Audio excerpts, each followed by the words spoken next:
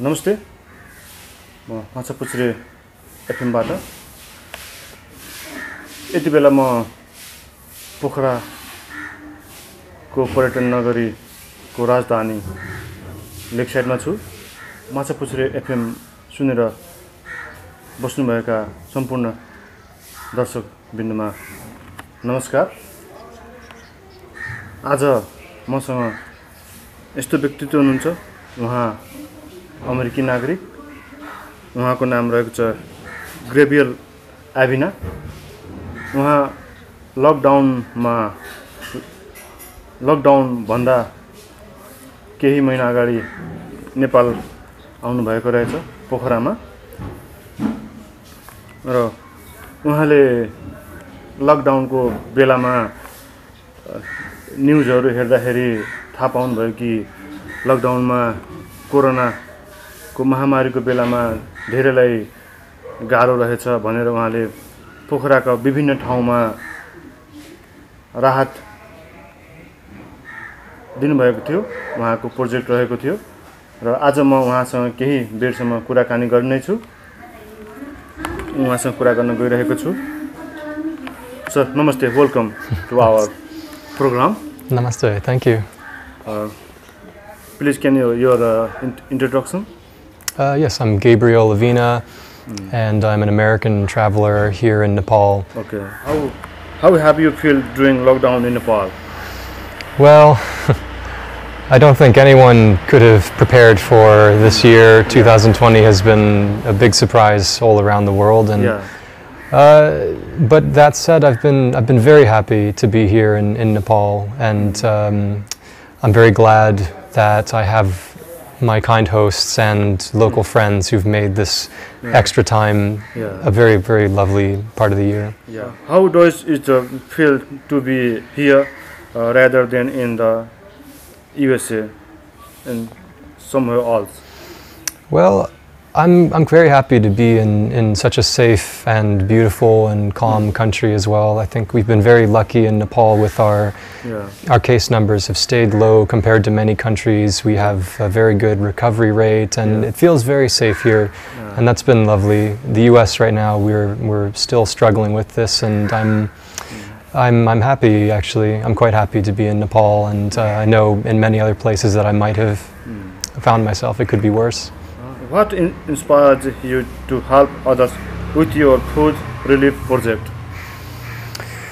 Well, when the coronavirus was first becoming quite a problem throughout Europe and the US, I was seeing news of people fighting in supermarkets, fighting in grocery stores over food supplies, and I was really shocked and sad to see this. And I thought, this is what's happening in the developed Western countries. People are worried about their food supplies, and how much worse might it be here, where I know many people have much less than in the West.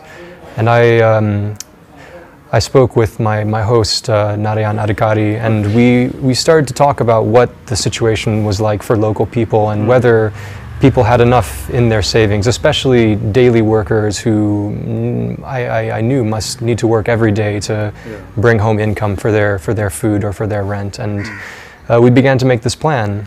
I was very inspired by stories from some of my friends and examples from some of my friends throughout the world who launched projects of their own, whether small or large, to support their community. And I wanted to try something similar here, but I knew that even in Nepal, we've had a bad year for tourism because of the virus beginning in February. I think many local businesses didn't have much income. The spring tourist season was very low here. And so I thought that many of the power players, the people in the local community who normally would be able to rise and try to help each other in this time, even they were maybe struggling a little bit because of the lower business this year. And so I thought, perhaps we should try to do something. We right here on the ground, why not? And I'm very happy that we did. Okay. How do you feel to give food relief to others? I feel wonderful. Of course, it's a really beautiful feeling to try to help other people around us. And I'm also just very grateful that we were in the right place at the right time. Yeah. There's nothing very special about us, but we found ourselves with an opportunity to try to help, and so we did. And I think that all the people who so generously donated to our project, I think they felt the same way, to have some power to give something back and to help other people when this has been a very difficult time for the whole world, and when we're all waiting for good news, to be able to do something good felt, I think, for all of us very good. You are from the United States of the America, right? You are you have come to Nepal and before lockdown. Like, have you missed your family during lockdown? Of course, yeah. It's again. Any message for your family? Oh, hey mom, hey dad. Hello Alexia. Yeah, of course I miss you all very much, and I think it's also it's a little bit troubling for many travelers because we don't know when borders will open. We don't know when we'll get to see our family or our friends again. Exactly. So it's we hope to we hope as soon as possible. You know, we this hope lockdown is going to slowly is off, and coronavirus is also that viruses come to as not same before, it will be go to down. You know, I hope to before 1 month you have to in your country. Yeah, we all pray to God. Thank you. Yeah, I think we are all stranded travelers throughout the world are hoping to be able to see their friends and family or their homes soon. Yeah. But yeah, as I said, I'm grateful to be somewhere that's so safe and a pleasure to be in. How much food relief did you provide, and how many families did you help? Well, how many kg packet of rice, that you have to pack it the oil and salt and lentils, right? And then 25 kg one in the rice also, yeah? So what we did when we were starting to make our plans, I was talking with Nadia Nadikari, my host here, and I asked, how much do we eat in 1 month in our household? Because we have a family of 5, and sometimes one cousin will join us too. And I wanted to know how much do we need to eat, and how much does that cost, and what is the minimum at least that people will require? And we discussed and we decided that what we would try to provide would be 30 kilos of rice and 3 kilos of dal, of lentils. In each packet sometimes we gave 2, sometimes we gave 3, sometimes I think between 2 and 3 kilos. You have to package one, there is one rice of packet and 25 kg and about 2 kg of lentil and 1 liter of oil and about 2 kg of salt, right? I believe we gave 30 kilos of rice to each family. 30 kilo, okay. 2 kilos to 3 kilos of dal. I think mostly we gave 3 kilos of dal. And then also 1 kilo of salt and 1 kilo of oil. Yeah, you have to pack one. How many pack that kind of you have give to people to food relief? Of these packages, we were able to help, I think, a total of 460 or just over 460 families. And each family might have between 2 to 6 people. Different area in Pokhara. Yes. Chorepatan and Astam and yes. And then in bus park, Pokhara bus park. We helped in we did multiple deliveries. Deliveries, and you have to help gardener. We also help with the local community right here, supporting staff that we knew of in our own neighborhood who were not able to have, without jobs because of hotels closing or businesses closing. And that's right. Then we helped 150 families in a Sukumbasi community. We went to Astam and we helped 39 low caste families who were without their own land to work. And then finally, our largest delivery was for 2 different communities of a total of 250 families. We also gave donations to 2 homes for the elderly homes here in Pokhara. Like a Manav Seva Ashram. That's right. And Pokhara as a shelter. That's right. What you give to you? Same this rice, lentil, something or different? Well, to these 2 communities, we spoke with them and we asked what they needed. We heard that they were undersupplied at the time, and that they needed some extra. So we asked, what do you? Yeah. And in both cases, they mostly had enough rice. One, I believe the ashram wanted a little bit of extra rice. Okay. They had. Oh no, excuse me. They wanted dal. They had plenty of rice, but we gave a donation of dal, and to them we gave quite a. I forget the exact amount, but we gave several bags. I believe each was of. And then to the Pokhara elderly or the Pokhara aged shelter, we gave also a mixed donation of rice and dal. Okay, like same like package.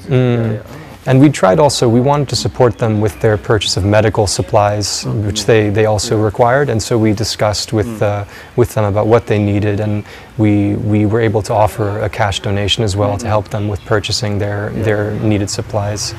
And we were very happy to support both, and to all these communities as well. Like, are you, this project have to do food relief to like this time in the Pokhara city, like Nepal?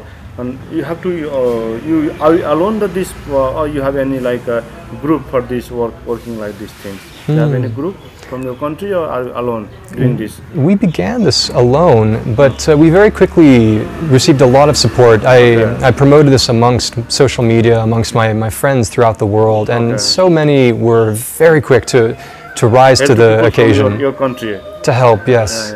Many people wanted to contribute, and many were very active in helping to spread the message, to rally more support, and to bring in donations from their own social circles. It was really wonderful. My company also gave a very generous donation, and I was so touched and grateful to them and to all who chose to support us. And it was really beautiful to see this response. Like you have to like when like a lockdown and like COVID-19 and Corona, that time main problem in that time, you have to help like that time. People need to like have something. They need like and you have to help to the like rice, lentil, and like salt, right? And this time in like other problem come to in our Nepal, like landsliding, many were. You have to see from the news exactly. You have to like when you go to news and like type. And you see the many landsliding. What do you think from your landsliding? You have to help something, or what do you think? It's been very sad to see the news. When I came here, I was not aware of how big of a problem and a challenge it can be every rainy season when this occurs. And it's heartbreaking to see stories of families, you know, and of homes ruined, lives lost. It's something that I think we'll discuss in the future, because I know we're also watching with the situation as the lockdown begins to ease. We still want to watch and make sure that if people need help, that we can try to help if we can.